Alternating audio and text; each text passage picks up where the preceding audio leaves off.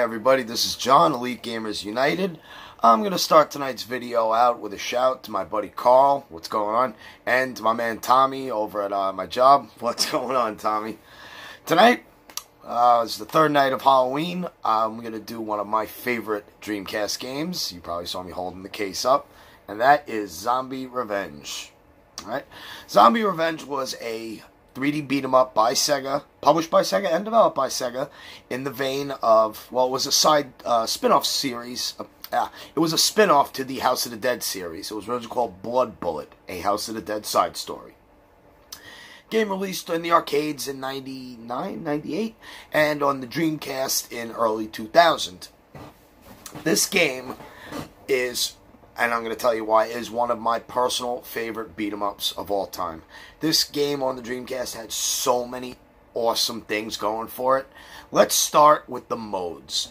You had an original mode that was created specifically for the Dreamcast. You had the arcade mode, which was same setup, same level layout as the arcade. You had a mini game. You had a couple mini games, including a fishing game, a zombie fishing game. I think there was a mini little zombie. It was all for the VMU, the little memory unit that plugged into the Dreamcast controller. And it was very cool. That VMU provided just as many hours of fun as the Dreamcast itself. Call me crazy. You know, raising chow babies, that was great. But what I want to talk about with this game first, I want to go to the visuals. It ran on the Naomi board, which, if you know anything about, was a very capable 3D architecture board used in many Sega arcade games. Most of those games ran at a blazing 60 frames a second. They had high quality textures and details, and there's nothing short of that here on the Dreamcast. You can see, you know, I mean, there's a blurry texture here and there. The character models are well animated. The graphics are very, very good. The gameplay runs at 60 frames a second with, I don't think, any slowdown whatsoever on the Dreamcast. Not that I remember, and I just played 2.5 hours of it just to refresh my memory. But so let me just recap the story. This mysterious man called Zed, who basically hates humanity for reasons I'm not going to spoil. You got to play the game. Unleashes a virus on the world, on the city, I should say, and it just starts turning people into zombies. 3 of the AMS agents, Stick Brightling, Linda Rota, and Busujima, are sent to, you know, destroy the zombies and find out who this mystery man is and stop him. The game uses some tracks from the House of the Dead franchise. It has very, the voice acting is typical House of the Dead fare. It's one of those so bad it's good, and you gotta enjoy that, you know.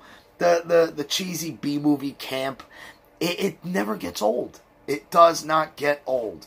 I mean, perfect, flawless voice acting is incredible, you know, but there's something about the cheese that just belongs in certain types of games, and this is the type of game that has that cheese and leave it where it is.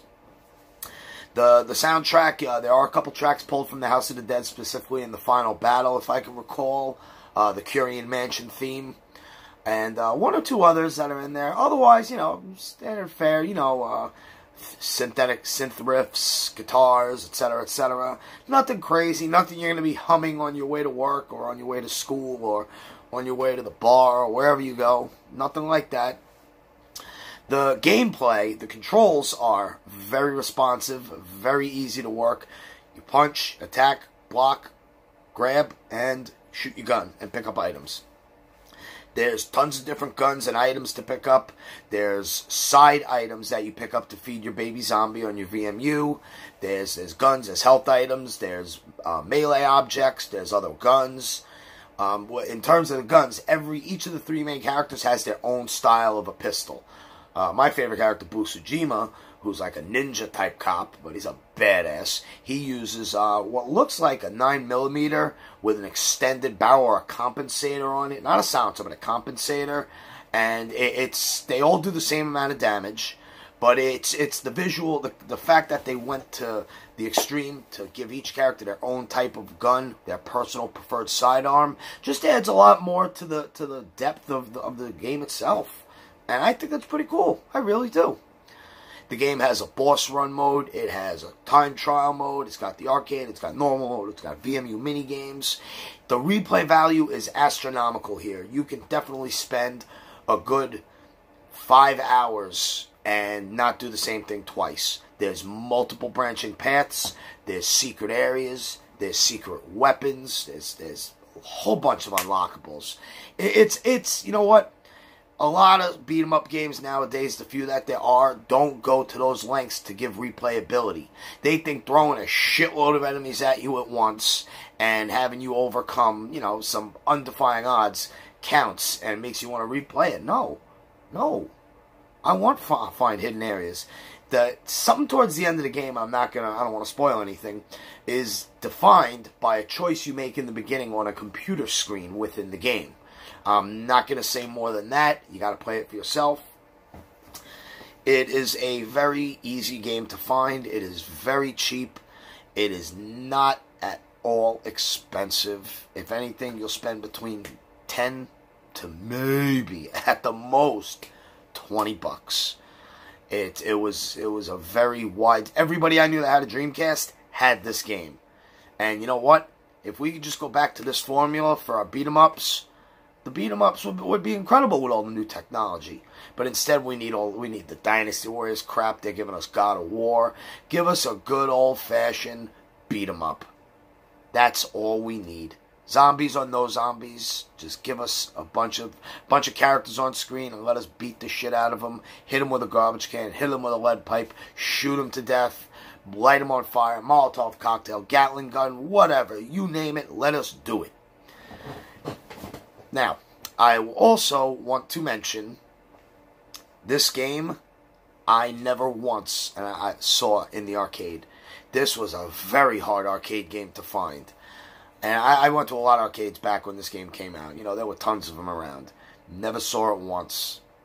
Never saw it once, which is sad, because this is a game I would love to play in the arcades. It's just one of those, you know, play with a friend standing up. It will be just to me, it will be a real cool experience. I want to say, back in the day, I'm just going to put this down. I want to say this game, if you read a lot of the reviews back in the day, it was all in the middle on the Dreamcast. It was very mixed, and I'll tell you why. At this time, the PlayStation 2 was right around the corner. Everybody was doing anything they could to just crap on everything the Dreamcast put out. The real gamers that bought this game and that played the Dreamcast know the Dreamcast was where it was at, okay?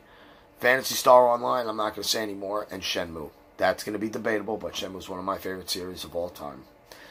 This game didn't get its proper due. And I feel that the genre, with the coming of the 3D era, the genre, I think, became more of a joke and was really more laughed at and mocked. That's just how I feel, because this game has so many things that games nowadays, a lot of them really lack. Like, open world games are one thing, and you know what? I think it's time we got to all just come back down, you know? Let's go back to basics. Let's go back to basics. There's no reason why we can't. So, I'm going to end this with saying Zombie Revenge is an absolutely incredible beat-em-up on the Dreamcast. It remains a fun game to this day with you and a buddy. You can sit through it. You can probably get through the game in 2 hours.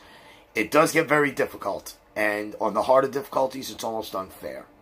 But you know what? Spend $10, $20. Get a copy of this game. Sit down. Play it. It's a lot of fun. And I promise you, you will thank me for it. This is John, Elite Gamers United. You all have a wonderful night, and I'll see you tomorrow.